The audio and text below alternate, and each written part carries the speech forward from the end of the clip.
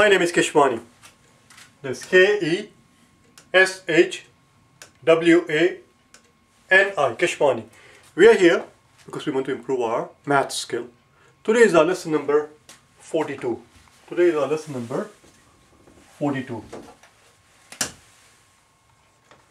Yesterday we started the topic of prime factors, and we're going to continue with that until day number 45. We're going to do 5 lessons on the concept of prime factors.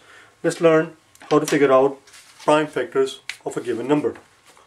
This says list all the prime factors of 156.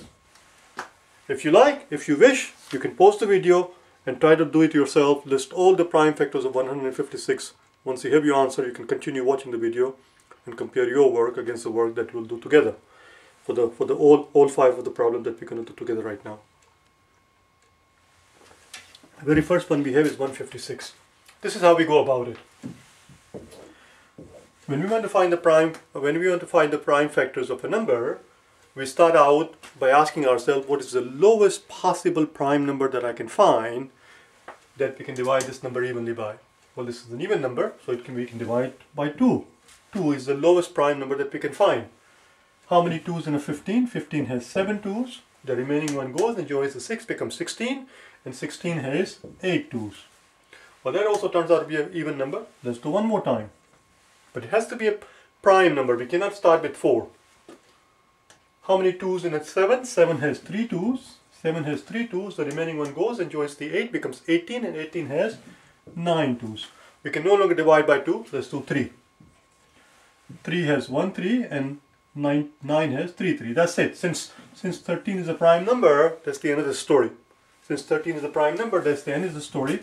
And that tells us that 156 can be written as, from that we conclude that 156 can be written as 2 times 2, 2 squared, times 3, times 13.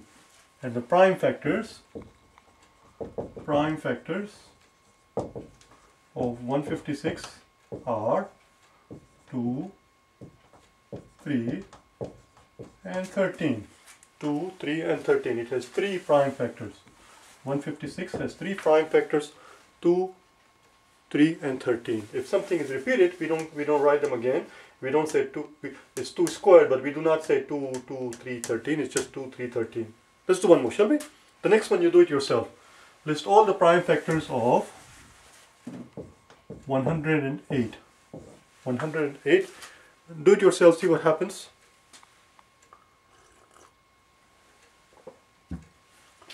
108 is an even number. Let's begin with 2.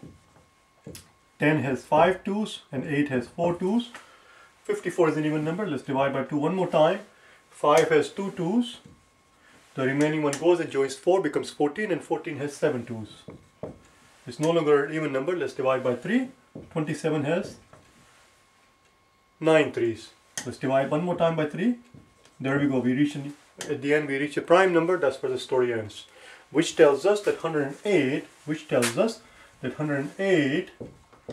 can be written as 2 squared, which we have there, and 1, 2, 3 cubed. 3 cubed. 2 squared and 3 cubed. And therefore the prime factors of 108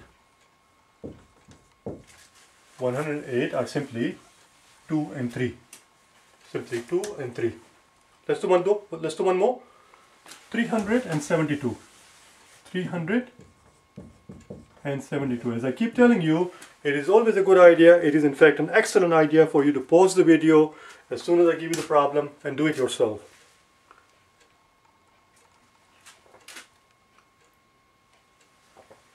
$372. It's an even number. We must begin with 2. Has to be the lowest possible prime number that you can find. Do you understand? That's how we find the prime factors. If you start out with some bigger number, you might miss something.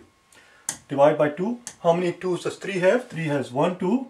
3 has 1 2. The remaining one goes and joins the 7, becomes 17. 17 has 8 2's. 8 2's are 16. The remaining one goes and joins the 2, becomes 12, and 12 has 6 2's. 186 is what I find. Let's divide by 2 one more time. How many 2's does 1 have? 1 has no 2's. That one goes and joins the 8, becomes 18. 18 has 9 2's. How many 2's does 6 have? 6 has 3 2's. We can no longer divide by 2 because it's an odd number. Let's divide by 3. 9 has 3 3s and 3 has 1 3. 31 is a prime number. That's where the story ends, and therefore we conclude that 372 can be written as 2 squared and a 3. 2 squared times 3 times 31. And the prime factors of 372 are 2, 3 and 31. 2, 3 and 31.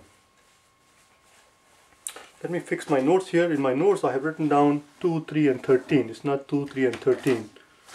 Unless I made a mistake here. No, it should be 31. It should be 31. Cannot be 13. It cannot be 13 for one very simple fact, because 2 times 2 is 4, 4 times 3 is 12, 12 times 13 is not going to bring you all the way up to 400, almost 400. 12 times 13, we know 12 times 12 is 144, 12 times 13 is not even 200, we need to go up to 372. Of course it's 31 and not 13. I'll give you a very roundabout explanation. Let's do one more. Prime factors of 100. Prime factors of 100. Same exact process, same exact procedure, same exact routine, nothing ever changes. We divide by the lowest possible prime factor that we can find. That's going to give us 50. Divide by 2 one more time, that's going to give us 25. 25 cannot be divided by 3. We have to divide by 5. 5 is the next 5 is the next prime number, and we find that 100 can be written as 2 squared times 5 squared. And therefore the prime factors of 100 are 2 and 5. Let's do one more. It says, the problem says, list all the prime factors of 1 million or 1 billion or 1 trillion. It doesn't really matter. If you like, we can make it 1 billion. List all the prime factors of 1 billion. Well, 1 billion is simply 10 raised to 9. And since 10 can be written as 2 times 5, then 10 raised to 9 is simply 2 times 5 raised to 9, which is simply 2 raised to 9 and 5 raised to 9.